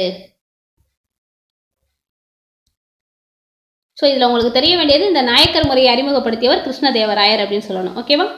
பெரும்பாலான நாயக்கர்கள் எப்படி இருந்தாங்கன்னு பாத்தீங்கன்னா கன்னடம் தெலுங்கு பேசுபவர்களா இருந்திருக்காங்க. இவர்கள் வந்து போர் தளபதிகளாகவும் இருந்தார்கள், உள்ளூர் தலைவர்களாகவும் பணியமர்த்தப்பட்டிருந்தனர். சோ இந்த நாயக்குகள் வந்து பிராமணர் அல்லாத பல சாதிகளை சேர்ந்தவர்களாகவும் இருந்தாங்க. ஸோ இந்த பிராமணர் அல்லாத நாயக்குகள் பல்வேறு சமூக பின்னணியை வந்து கொண்டிருந்தனர். எப்படி இருந்தாங்க அப்படின்னு சொல்லி பார்த்தீங்கன்னா மேய்ச்சல் தொழில் செய்பவர்களாக இருந்தாங்க, வனங்களில் வாழும் குலத்தோராக இருந்தாங்க, ஸோ விவசாய குடும்பத்திலாகவும் இருந்தாங்க, வணிகர்களாகவும் இருந்தாங்க. ஸோ இதெல்லாம் வந்து ரொம்ப முக்கியமானது. ஸோ பிராமணர் அல்லாத சமயத்தை சேர்ந்த நாயக்கர்கள் வந்து என்னென்ன தொழில் பண்ணாங்க அப்படின்னு சொல்லி பார்த்தீங்கன்னா மேய்ச்சல் தொழில் செய்பவர், வனங்களில் வாழும் குலத்தோர், விவசாய குடும்பத்தை சேர்ந்தவங்களாக இருந்திருக்காங்க, வணிகர்களாகவும் இருந்திருக்காங்க. இது ரொம்ப முக்கியமான கேள்வி. கிருஷ்ணதேவராயரிடம் பணிபுரிந்த செல்லப்பா போன்ற மிகச்சிறந்த நாயக்குகள் பிராமணர்கள் ஆவார். ஸோ கிருஷ்ணதேவராயரிடம் பணிபுரிந்த மிகச்சிறந்த நாயக்குகள் ரொம்ப முக்கியமானவர் செல்லப்பா அப்படின்னு நோட் பண்ணி வச்சுக்கோங்க. இவர் வந்து பிராமணர். அடுத்து பாருங்க, ராமநாதபுரம் புதுக்கோட்டை சிற்றரசுகள். ராமநாதபுரம் சிற்றரசு மதுரை நாயக்க அரசர் முத்துகிருஷ்ண நாயக்கரால் 17ஆம் நூற்றாண்டின் தொடக்க ஆண்டுகளில் துவங்கி வைக்கப்பட்டது. ஸோ கேள்வி கேட்கலாம், இந்த ராமநாதபுரம் சிற்றரசு யாரால் தொடங்கி வைக்கப்பட்டது அப்படின்னு கேட்கலாம். மதுரை நாயக்க அரசர் முத்துகிருஷ்ணப்ப நாயக்கரால் தொடங்கி வைக்கப்பட்டது. போர் புரியும் மரபினை கொண்ட இப்பகுதி வாழ் மக்கள் பாண்டிய சோழ விஜயநகர அரசர்களிடம் படை வீரர்களாக பணியாற்றினார்கள். இந்த இடத்துல உள்ளவங்க வந்து போர் புரியும் மரபினை வந்து கொண்டவர்கள். ஸோ இந்த மக்கள் பாண்டிய சோழ விஜயநகர அரசர்களிடம் படை வீரர்களாக பணியாற்றியிருக்காங்க. மேலும் திருநெல்வேலி தென் தமிழக பகுதி ஆகியவற்றிலும் பரவினார்கள். ஸோ இந்த நாயக்க மன்னர்களின் படைகளிலும் பணியாற்றிய இவர்கள் பரம்பரை காவல்காரர்களாக கிராமங்கள், கோவில்கள், ஏனைய நிறுவனங்கள் ஆகியவற்றை பாதுகாக்கும் பணியையும் செய்து வந்தார்கள். ரொம்ப முக்கியமான கேள்வி பாருங்க, ராமேஸ்வரம் கோவில் யாருடைய பாதுகாப்பின் கீழ் இருந்தது அப்படின்னு கேட்கலாம். ராமேஸ்வரம் கோயில் உடையான் சேதுபதி என்பவரின் பாதுகாப்பின் கீழ் இருந்தது. நோட் பண்ணி வச்சுக்கோங்க. இந்த ராமேஸ்வரம் கோயில் யாருடைய பாதுகாப்பின் கீழ் இருந்தது அப்படின்னு கேட்கலாம். உடையான் சேதுபதி. அடுத்து பாருங்க, புதுக்கோட்டை ஒரு சிறிய சிற்றரசாக மதுரை மற்றும் தஞ்சாவூர் நாயக்க அரசுகளின் இடையில் அமைந்திருந்தது. இந்த புதுக்கோட்டை எந்த அரசுகளின் ஆட்சிகளுக்கு இடையில் அமைந்திருந்தது அப்படின்னு கேட்கலாம். மதுரை மற்றும் தஞ்சாவூர் நாயக்க அரசுகளின் இடையில் அமைந்திருந்தது. ஸோ இவங்க வந்து முந்தைய காலத்தில் சோழ பாண்டிய அரசுகளுக்கு இடைப்பட்ட நாடாக இருந்துள்ளது. இந்த புதுக்கோட்டை அப்படிங்கிறது எந்த 2 அரசுகளுக்கு இடைப்பட்ட நாடாக இருந்தது அப்படின்னு கேட்கலாம். சோழ மற்றும் பாண்டிய அரசுகளுக்கு இடைப்பட்ட நாடாக இருந்தது. ராமநாதபுரம் பகுதி வாழ் மக்களைப் போலவே புதுக்கோட்டை பகுதி வாழ் மக்களும் போர் புரியும் மரபை சார்ந்தவர்கள் ஆவர். ஸோ ஸ்டேட்மெண்ட்ல உங்களுக்கு கேட்கலாம், நோட் பண்ணி வச்சுக்கோங்க. இதன் காரணமாகவே தொண்டைமான்களின் தலைமையில் இப்பகுதி ஒரு சிற்றரசு என்னும் மதிப்பை பெற்றது. இத்தொண்டைமான்கள் சேதுபதி, மதுரை, தஞ்சை நாயக்க அரசர்களின் அரண்மனைகளில் முக்கிய பணிகள் ஆற்றினார்கள். ஸோ ஒன்ஸ் ரீட் பண்ணிக்கோங்க. ஸோ இந்த ராமேஸ்வரம் வந்து யாருடைய பாதுகாப்பின் கீழ் இருந்தது? ஸோ இந்த புதுக்கோட்டை அப்படிங்கிறது எந்த 2 அரசுகளுக்கு இடைப்பட்ட நாடாக இருந்தது அப்படிங்கிறதையும் தெரிஞ்சு வச்சுக்கோங்க. ஸோ இந்த 2 சிற்றரசுகளுமே வந்து போர் புரியும் மரபை சார்ந்தவர்கள். அடுத்து பாருங்க, கிருஷ்ணதேவராயர் போன்ற வலிமையான அரசர்கள் இருந்தவரை இந்த நாயக்கர் முறை சிறப்பாக செயல்பட்டது. இந்நாயக்குகள் நாயக்தானம் எனப்பட்ட தங்களின் பகுதிகளில் உற்பத்தியை கட்டுப்படுத்தினர். பேட்டை என்னும் வணிக மையங்களை நிறுவினர். விவசாயிகளையும் கைவினைஞர்களையும் தங்கள் பகுதிகளில் குடியேற ஊக்குவித்து வரி சலுகைகளை வழங்கினர். நீர்ப்பாசன வசதிகளை உருவாக்கி பராமரித்தனர். அவர்களில் பல உயர்மட்ட பணிகளில், அதாவது ஆளுநர், படைத்தளபதி, கணக்கர் அப்படின்லாம் இருந்திருக்காங்க. தலைக்கோட்டை போருக்கு பின்னர் பெரும்பாலான நாயக்குகள் வந்து சுதந்திரமா செயல்பட தொடங்கினார்கள். அவர்களில் மதுரை, தஞ்சாவூர், இக்கேரி போன்ற நாயக்குகள் வலுவான அரசுகளை உருவாக்கி குறுநில தலைவர்களையும் கட்டுப்படுத்தினர். ஸோ 17ஆம் நூற்றாண்டு பெரும் நாயக்க அரசர்களின் நூற்றாண்டாகும். அதுக்கப்புறம் நாயக்கர்கள் ஆட்சி வருது. ஸோ அதை நம்ம பார்க்கும்போது பார்க்கலாம். நாயக்கர்கள் ஆட்சி விஜயநகர பேரரசு காலத்துல வந்தது. அடுத்து பாருங்க, சமூகம், பொருளாதாரம். தொடர் போர்களும் அவற்றின் விளைவாக ஏற்பட்ட அளவில்லா துயரங்களும் தொடக்க கால இடைக்கால சமூகங்களில் பொதுவான அம்சங்களாகும். ஸோ பாமினி விஜயநகர அரசுகளின் காலமும் இதற்கு விதிவிலக்கல்ல. ஸோ போர் அப்படிங்கிறது காமனா உள்ள ஒண்ணுதான்.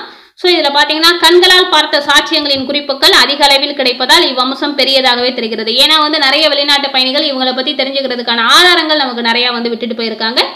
ஸோ அடுத்து பாருங்க, இந்த பாமினி விஜயநகர அரசுக்கு மோதல்களுக்கு முக்கிய காரணமா என்ன சொல்லியிருக்காங்கன்னு பாத்தீங்கன்னா, பாமினி அரசவைகளில் நடைபெற்ற மோதல்களுக்கு தக்கான பகுதிகளில் துருக்கியர், ஆப்கானியர், பாரசீகர் ஆகியோர் குடியேறியதே காரணமாயிற்று. ஸோ பாமினி அரசவைகளில் நடைபெற்ற மோதல்களுக்கு ரொம்ப முக்கிய காரணம் இந்த தக்கான பகுதிகளில் துருக்கியர், ஆப்கானியர், அரேபியர் வந்து பாரசீகர் வந்து குடியமர்ந்தது தான் ரொம்ப முக்கியமான காரணம் அப்படிங்கிறாங்க.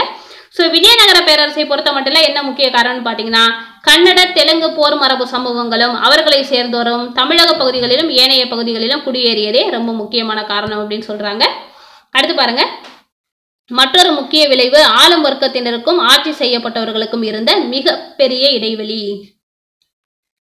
அனைத்து அயல்நாட்டு பயணிகளும், அரசர்கள், அரசு அதிகாரிகள், சமூகத்தின் மேல்பட்டத்தில் உள்ளவர்கள் விஜயநகரம், பீஜப்பூர் போன்ற நகரங்களில் வாழ்ந்தோரின் செல்வ செழிப்பையும் ஆடம்பர வாழ்வையும் குறிப்பிடும் போதே பெருவாரியான மக்கள் வறுமையில் வாடியதையும் குறிப்பிட்டுள்ளார்கள்.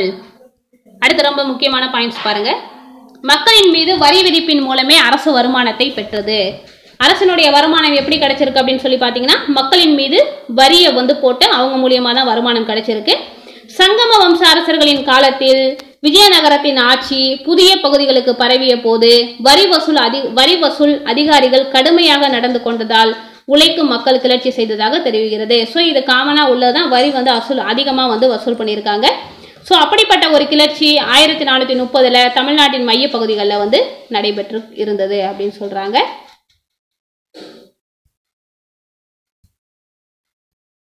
விஜயநகர பேரரசினுடைய காலத்துல வந்து வேளாண்மைக்கு வந்து முக்கியமா வந்து இருந்திருக்கு.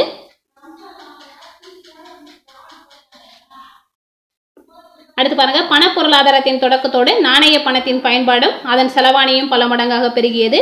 சமூகத்துல நெசவு செய்வோர், உலோக வேலை செய்வோர், கட்டட கலைஞர்கள் போன்ற கைவினைஞர்கள் முக்கியத்துவம் பெற்றார்கள். ஸோ அதுதான் கீழ்டுகள் அப்படின்னு சொல்லிட்டு நம்ம பார்த்தோம். வேளாண் அல்லாத பிரிவுகளை சார்ந்த பட்டடை அல்லது காசைய வர்த்தகம்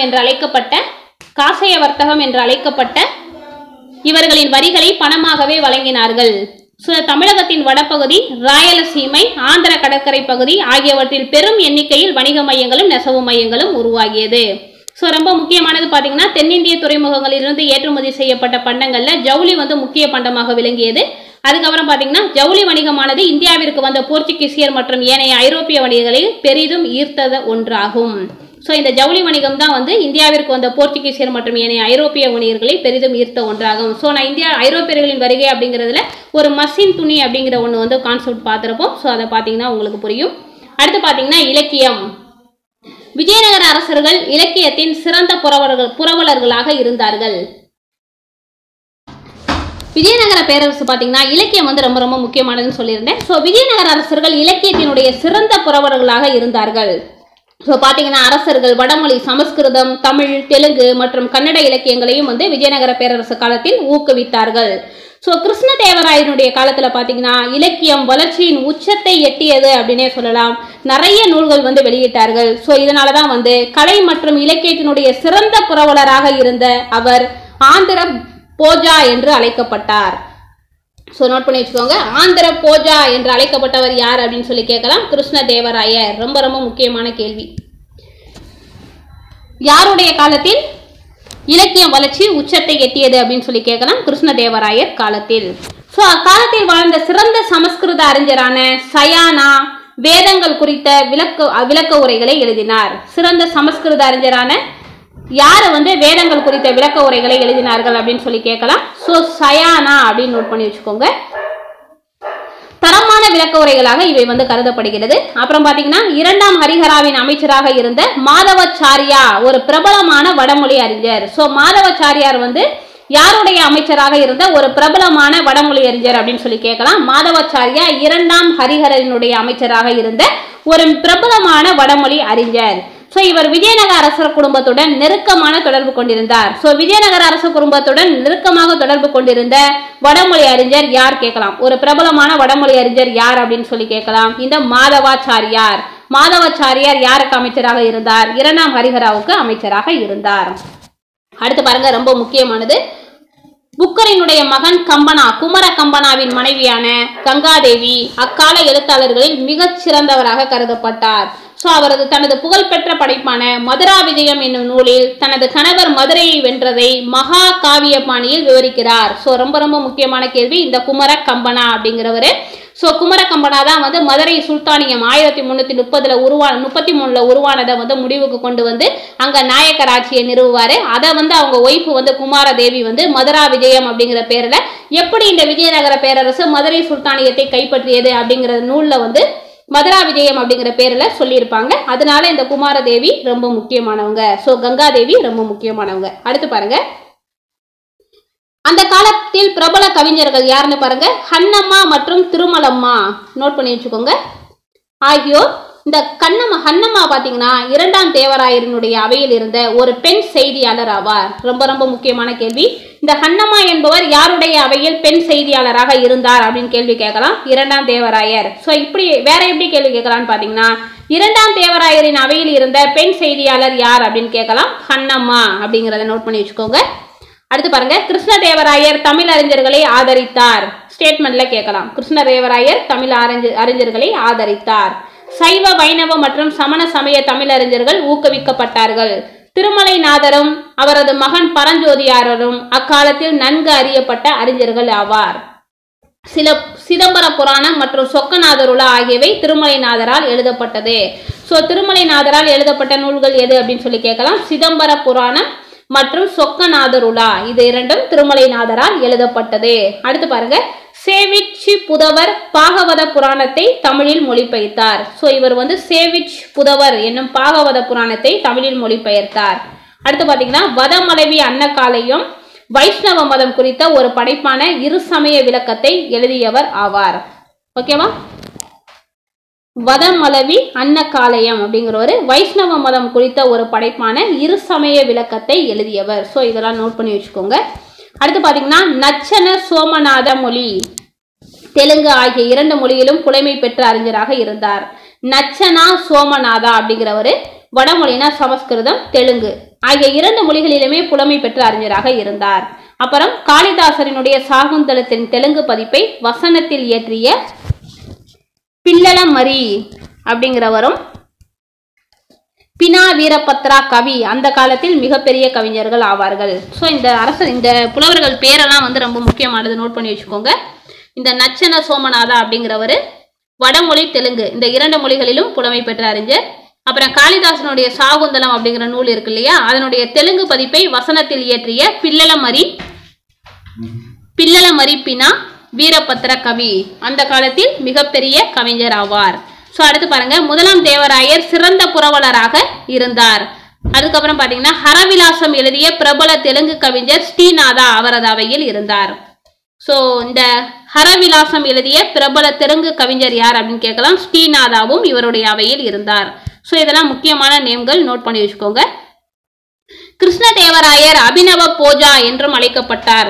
போஜா என்று அழைக்கப்பட்டவர் யார் அப்படின்னு சொல்லி கேட்கலாம். அபினவ போஜா என்று அழைக்கப்பட்டவர் கிருஷ்ணதேவராயர். சோ இவர் 8 சிறந்த தெலுங்கு கவிஞர்கள் அவரது அவையை அலங்கரித்தார்கள். அந்த 8 அறிஞர்களுக்கு பேரு அஷ்டதி கஜங்கள். அவரது கிருஷ்ணதேவராயரினுடைய அவையை அலங்கரித்தவர்கள் வந்து அஷ்டதி கஜங்கள் என்று அழைக்கப்பட்டனர். அதுல ரொம்ப முக்கியமானவங்க அல்லசாணி பெத்தண்ணா, நந்தி திம்மண்ணா, தெனாலி ராமன் மற்றும் மேலும் பலர் அவரது அவையில் தெலுங்கு கவிஞர்களாக இருந்தனர். மிக சிறந்தவரான அல்லசாணி பெத்தண்ணா ஆந்திர கவித பிதாமகா என்று வர்ணிக்கப்பட்டார். சோ ஆந்திர கவித பிதாமகா என்று வர்ணிக்கப்பட்டவர் யார் அப்படின்னு சொல்லி கேட்டாங்கன்னா அல்லசாணி பெத்தண்ணா. இவர் தெலுங்கில் மனுசரிதத்தை எழுதியவர் அல்லசாணி பெத்தண்ணா.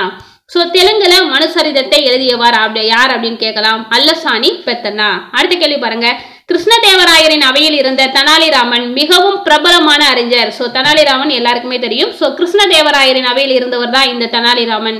மிகவும் பிரபலமான அறிஞர் மற்றும் நகைச்சுவையாளராக நம்ம வந்து சொல்றோம். இவர் பாண்டுரங்க மகாத்மியம் என்ற நூலின் ஆசிரியர் ஆவார். சோ பாண்டுரங்க மகாத்மியம் என்ற நூலின் ஆசிரியர் யார் அப்படின்னு கேட்டாங்கன்னா தெனாலிராமன். இவர் ஒரு பிரபலமான அறிஞர் மற்றும் நகைச்சுவையாளர் ஆவார். சரி, இவர் வந்து பாண்டுரங்க மகாமித்யம் என்ற நூலினுடைய ஆசிரியராகவும் இருந்தார். அடுத்து அமுக்த மால்யதா அப்படிங்கிற நூல் வந்து கிருஷ்ணதேவராயரால் எழுதப்பட்டது. இது வந்து பெரியாழ்வாரினுடைய மகள் கோதை தேவி கதையோடு தொடர்புடையது. சோ இறைவன் ரங்கநாதனுக்கு சூட்டப்படுவதற்காக தொடுக்கப்பட்ட மாலையை வந்து இந்த தேவி வந்து சூட்டப்பட்டதாகவும் பின்னர் ரங்கநாதருக்கு சூட்டப்பட்டதாகவும் கவிதை சொல்லியிருக்கும். சோ அதுதான் வந்து இது அமுக்த மால்யதா, கிருஷ்ணதேவராயர் தெலுங்கில் எழுதப்பட்டது. அடுத்து பாருங்க, இவர் வடமொழி மற்றும் தெலுங்கு மொழி அறிஞராகவும் இருந்தார். உஷா பரிணயம் மற்றும் ஜாம்பாவரி கல்யாணம் ஆகியவை இவரது புகழ்பெற்ற வடமொழி படைப்புகள் ஆகும். வடமொழி படைப்புகள்னா சமஸ்கிருதம், ஓகேவா? உஷா பரிணயம் கிருஷ்ணதேவராயர் எழுதிய வடமொழி நூல்களில் மிகவும் சிறந்தது எது அப்படின்னு சொல்லி கேட்கலாம். உஷா பரிணயம் மற்றும் ஜாம்பாவதி கல்யாணம். இந்த கிருஷ்ணதேவராயனுடைய ஆட்சி பாத்தீங்கன்னா தெலுங்கு மொழி இலக்கியத்தின் செவ்வியல் காலகட்டமாக கருதப்படுகிறது. எனவே அவர் ஆந்திர பிதாமகா என்று போற்றப்படுகிறார். சோ இந்த கிருஷ்ணதேவராயனுடைய ஆட்சி பாத்தீங்கன்னா தெலுங்கு மொழி இலக்கியத்தினுடைய செவ்வியல் காலகட்டமாக கருதப்படுகிறது. சோ தெலுங்கு ஆந்திரா. சோ அவர் வந்து ஆந்திர பிதாமகா என்று போற்றப்படுகிறார். சோ இதெல்லாம் ரொம்ப ரொம்ப முக்கியமான கேள்வி. இதுல உங்களுக்கு நிறைய வந்து இந்த 1 மார்க் கொஸ்டின்ஸ்லாம் இருக்கு. சோ அதை நோட் பண்ணிக்கோங்க கொஞ்சம் கிளியரா. அடுத்து பாருங்க, அந்த காலத்தில் கன்னடத்தில் அதிக அளவிலான படைப்புகள் உருவாக்கப்பட்டது. பீமா கவி என்பவர் பசவ புராணத்தை கன்னட மொழியில் மொழிபெயர்த்தார். சோ பீமா கவி என்பவர் பசவ புராணத்தை கன்னட மொழியில் மொழிபெயர்த்தார். பசவம் புராணத்தை கன்னட மொழியில் மொழிபெயர்த்தவர் யார் அப்படின்னு கேட்கலாம், பீமா கவி. அடுத்து பாருங்க, 2ஆம் ஹரிஹரர் கர்நாடக வித்திய விலாசா என்ற பட்டத்தை பெற்றிருந்தார்.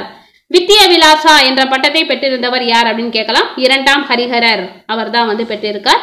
அப்புறம் பாருங்க, ராமாயணத்தின் கன்னட பதிப்பை குமார வெல்மிகி உருவாக்கினார். ராமாயணத்தினுடைய கன்னட பதிப்பை உருவாக்கியவர் யார் அப்படின்னு கேட்டாங்கன்னா குமார வெல்மிகி அப்படிங்கிறத நோட் பண்ணி வச்சுக்கோங்க. அடுத்து கலை மற்றும் கட்டடக்கலை. விஜயநகர அரசுகள் சிறந்த கட்டடக்கலை ஆர்வம் கொண்டவர்கள் அப்படிங்கிறத நம்ம பார்த்தோம். விஜயநகர பாணி அப்படிங்கிற ஒரு தனி அமைப்பே வந்து விஜயநகர கட்டட பாணிக்கு உருவானது அப்படின்னு சொல்லி பார்த்தோம்.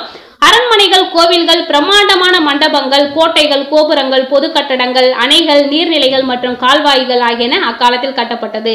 சோ தென்னிந்திய கலை மற்றும் கட்டடக்கலை விஜயநகர ஆட்சியின் கீழ் முழுமையை அடைந்தது. சோ அந்த அளவுக்கு கட்டடக்கலையில விஜயநகர பேரரசு சிறந்து விளங்கியது. சோ விஜயநகர அரசர்கள் திராவிட பாணி எனப்படும் புதிய கட்டடக்கலை ஒன்றை உருவாக்கினார்கள். சோ திராவிட பாணி என்று அழைக்கப்படும் புதிய கட்டடக்கலையை உருவாக்கினார்கள். சோ அது என்ன அப்படிங்கிறத பாருங்க. விஜயநகர கட்டடக்கலையின் முக்கிய பண்புகள் உயரமான ராய கோபுரங்கள். சோ கிருஷ்ணதேவராயருடைய காலத்தில் தான் வந்து இந்த கட்டடக்கலை வந்து மிக சிறப்பை பெற்றது. அதனால அந்த கட்டடக்கலையை வந்து சிறப்பிக்கும் வண்ணம் அவருடைய இதை சிறப்பிக்கும் வண்ணம் அதற்கு பெயர் வந்து ராய கோபுரங்கள் அப்படின்னு சொல்லிட்டு வச்சாங்க.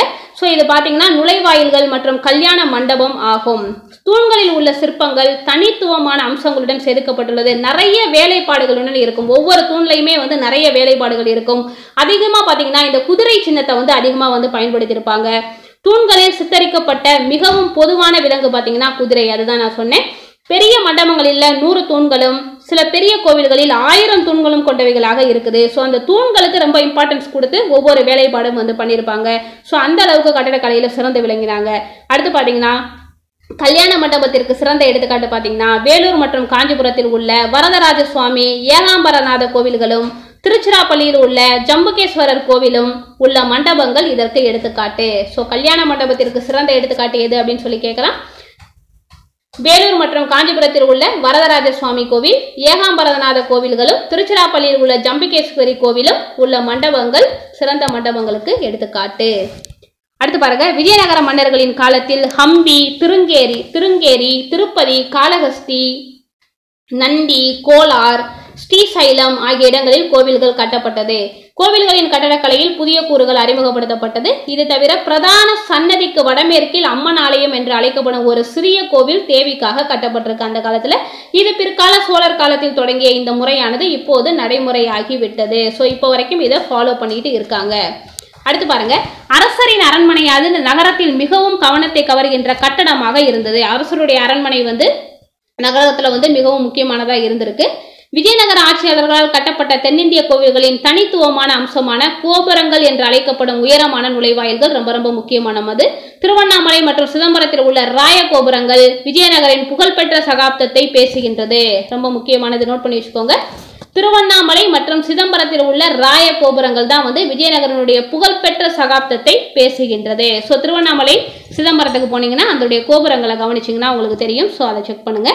அடுத்து பாருங்க, விஜயநகரத்தின் மிகச்சிறந்த கோவில்கள் உலக பாரம்பரிய நகரமான ஹம்பியில் உள்ளது. விஜயநகரத்தினுடைய மிகச்சிறந்த கோயில்கள் எங்க இருக்குன்னு பாத்தீங்கன்னா ஹம்பியில இருக்கு. இவர்களின் தலைநகரமான விஜயநகர் எங்க இருந்துச்சுன்னா துங்கபத்ரா ஆற்றினுடைய தென்கரையில இருந்தது. ஸோ அதுக்கப்புறம் தலைக்கோட்டை போர் 1565 வந்ததுக்கு அப்புறம் அந்த அற்புதமான நகரம் என்ன ஆகுது அப்படின்னு சொல்லி பார்த்தீங்கன்னா வெற்றியாளர்களுடைய கோபத்திற்கு உள்ளாகி சொல்ல முடியாத அழிவையும் சிதைவையும் சந்தித்தது. ஸோ விஜயநகர ஆட்சியாளர்களின் கட்டடக்கலை சாதனைகள் மற்றும் ஹம்பியினுடைய இடிபாடுகள் ஆகியவற்றை வெளிநாட்டு பயணிகளான நிக்கோலோ ரஷ்யாவினுடைய வெளிநாட்டு பயணி, ஓகேவா, ரஷ்யாவை சேர்ந்த நிக்கோலோ கோண்டி மற்றும் அப்துல் ரசாக் பாரசீக கவிஞர். ரஷ்யாவை சேர்ந்த நிக்கோலோ கோண்டி மற்றும் அப்துல் ரசாக் ஆகியோரின் குறிப்புகளில் இருந்து நாம் அறிய முடிகிறது. கோவில் கட்டடக்கலையில் ஒற்றைக்கல் தூண்கள், அலங்கரிக்கப்பட்ட கையணிகள் மற்றும் சுவர்களின் வெளிப்புறத்தில் செய்யப்பட்ட அலங்காரம் ஆகியவை விஜயநகர பாணியினுடைய முக்கியமான அம்சங்கள் அப்படின்னு சொல்லியிருக்காங்க. அடுத்து பாருங்க, இது மெயின்ஸ் பாயிண்ட் ஆஃப் வியூல இந்த கிருஷ்ணதேவராயனுடைய கட்டடக்கலை இலக்கிய கலை ரொம்ப ரொம்ப முக்கியமானது. ஸோ மெயின்ஸ் வரும்போது இன்னும் டீட்டெயில்டா நம்ம பார்க்கலாம். அடுத்து பாருங்க, கிருஷ்ணதேவராயர் ஒரு சிறந்த கட்டடக்கலை நிபுணர் அப்படின்னு சொல்றோம். அவர் தனது தாயார் நாகம்பாவின் நினைவாக நாகலாபுரம் என்ற நகரை நிறுவினார். நோட் பண்ணி வச்சுக்கோங்க. தனது தாயார் நாகம்பாவின் நினைவாக நாகலாபுரம் அப்படிங்கிற ஒரு நகரை நிறுவினார். மேலும் பேரரசின் பல்வேறு பகுதிகளில் நீர்நிலைகள், கோபுரங்கள் மற்றும் கோவில்களை கட்டினார். இவற்றுள் மிகவும் பிரபலமானது விட்டலசுவாமி கோவில் மற்றும் விருப்பாட்சி கோவில்கள். ஸோ விட்டலசுவாமி கோவில் மற்றும் விருப்பாட்சி கோயிலை கட்டியவர் யார் அப்படிங்கிறத எனக்கு கமெண்ட்ல மென்ஷன் பண்ணுங்க. இது லாஸ்ட் இயர் எக்ஸாம்ல கேட்ட கேள்வி. அடுத்து பாருங்க, கிருஷ்ணதேவராயனுடைய ஆட்சியில் கட்டப்பட்ட புகழ்பெற்ற கசாரா கோவில் இது இந்து கட்டடக்கலையின் முழு நிறைவு வாய்ந்த ஒரு எடுத்துக்காட்டாகும். ஸோ ரொம்ப ரொம்ப முக்கியமானது கிருஷ்ணதேவராயரின் காலத்தில் கட்டப்பட்ட கோயில்கள் விட்டலசுவாமி கோவில், விருப்பாட்சி கோவில், அதுக்கப்புறம் ரொம்ப முக்கியமானது கசாரா கோவில். இது இந்து கட்டடக்கலையின் முழு நிறைவு வாய்ந்த கோயிலுக்கு ஒரு எடுத்துக்காட்டு என்று யார் குறிப்பிடுகிறார் அப்படின்னு சொல்லி பார்த்தீங்கன்னா லாங்கர்ஸ்ட் அப்படிங்கிறவர் தான் குறிப்பிடுகிறார். அடுத்து பாருங்க, விட்டலசுவாமி கோவில் விஜயநகர பாணிக்கு ஒரு சிறந்த எடுத்துக்காட்டு எனலாம் அப்படின்னு சொன்னவர் பெர்குசன் என்பவர். இது கட்டடக்கலை பாணியை மிகுந்த பேரளவுடன் முன்னேறி இருந்ததன் முழு எல்லையை காட்டுகிறது என்கிறார். அடுத்து பாருங்க, விட்டலசுவாமி கோவிலில் உள்ள சப்தஸ்வர இசைத்தூண்கள் மற்றும் கல்தேர் ஆகியவை கட்டடக்கலையினுடைய சில அதிசயங்கள் ஆகும். விட்டலசுவாமி கோவில் ரொம்ப ரொம்ப முக்கியமானது. அதுல உள்ள சப்தஸ்வர இசைத்தூண்கள் அதுவும் கல்தேர் ஆகியவை கட்டடக்கலையினுடைய சில அதிசயங்கள் அப்படின்னு சொல்லியிருக்காங்க. அடுத்து பாருங்க, வீரபத்ரா கோவில் மற்றும் லெபாக்சி கோவிலில் உள்ள ஓவியங்கள் விஜயநகர ஓவியர்களுடைய தனி சிறப்பை வெளிப்படுத்துகிறது. வீரபத்ரா கோவிலும் லெபாக்சி கோவிலும் உள்ள ஓவியங்கள் விஜயநகர ஓவியர்களுடைய தனி சிறப்பை எடுத்துக்காட்டதா சொல்லியிருக்காங்க. அடுத்து விஜயநகர அரசர்கள் ராமாயணம் மற்றும் மகாபாரத கதைகளை பல்வேறு கோவில்களில் சுவர்களில் பொறிச்சிருக்காங்க. அப்புறம் விஜயநகர மன்னர்கள் இசை, நடனம், நாடகம், யக்ஷகானா போன்ற நுண்கலைகளுக்கு ஆதரவு அளித்தார்கள். நோட் பண்ணி வச்சுக்கோங்க. இசை, நடனம், நாடகம், யக்ஷகானா போன்ற நுண்கலைகளுக்கும் ஆதரவு அளித்தார்கள். அரண்மனை மற்றும் கோவில்களில் கலைஞர்கள் மிகுந்த மரியாதையுடன் நடத்தப்பட்டார்கள். நரசிம்மர், கிருஷ்ணதேவராயர் மற்றும் அவரது 2 ராணிகளின் இயல்புருவ அளவு உருவப்படங்கள் விஜயநகர அரசினுடைய கலைக்கு சிறந்த எடுத்துக்காட்டாக இருந்தது. ஓவியம் ஒரு கலையாக வெளிப்பட்டதை விஜயநகர பேரரசின் கோவில் சுவர்களில் காணலாம். ஸோ இந்த விருப்பாக்ஷா கோவிலில் காணப்படும் தசாவதார காட்சிகள் மற்றும் கிரிஜா கல்யாணம் போன்றவை சுவர் ஓவியங்கள் அழகிய கலை மாதிரிகள் ஆகும். ஸோ இதெல்லாம் விஜயநகர பேரரசுடைய முக்கியமான கோவில்கள். ஓகே ஃப்ரெண்ட்ஸ், நம்ம இப்போ விஜயநகர பேரரசுகள் முடிச்சாச்சு. அடுத்த வீடியோவில் நம்ம பாமினி அரசுகள் பற்றி பார்க்கலாம். இந்த வீடியோ உங்களுக்கு யூஸ்ஃபுல்லாக இருந்திருக்கும்னு நம்புகிறேன். லைக் பண்ணுங்கள், கமெண்ட் பண்ணுங்கள், சப்ஸ்கிரைப் பண்ணுங்கள். TNPSC படிக்கிறவங்க ஃப்ரெண்ட்ஸ்க்கெல்லாம் ஷேர் பண்ணுங்கள். அடுத்தடுத்த வீடியோஸ் கண்டினியூஸாக வர்றதுக்கு அந்த பெல் ஐக்கானை கிளிக் பண்ணுங்கள். தேர்வில் வெற்றி அடைய எனது மனமார்ந்த வாழ்த்துக்கள்.